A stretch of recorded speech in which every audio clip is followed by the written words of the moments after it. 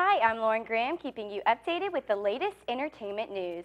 So last Saturday, Katy Perry spoke her mind about LSU on ESPN at Ole Miss. Katy Perry threw corn dogs at the camera, making fun of LSU because apparently we smell like corn dogs in our stadium.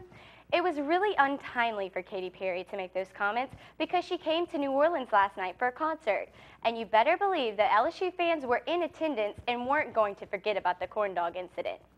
One LSU student, Maddie Rivera, made a poster for the concert, as you can see here. But for the most part, New Orleans welcomes Katy Perry fans, and her fans enjoyed the performance. Here's a little sneak peek at the concert.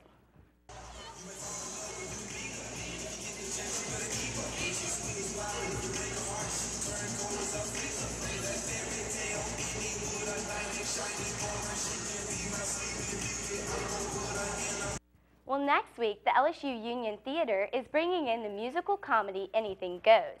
Anything Goes is a winner of 3 Tony Awards, and the show is next Wednesday at 7:30 at the Union Theater.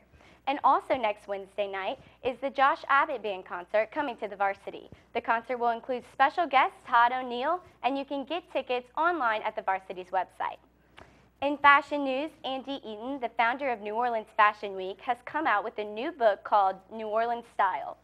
Eaton has been named one of the most stylish people in Southern Living magazine, and her book showcases the city's unique style and celebrates the fashion industry in Louisiana. And coming up in November, Southern Design Week will be replacing New Orleans Fashion Week as a part of Eaton's new company, the Southern Coalition of Fashion and Design. Well, that's all the entertainment news for today. I hope you all have a great weekend. Back to you at the desk.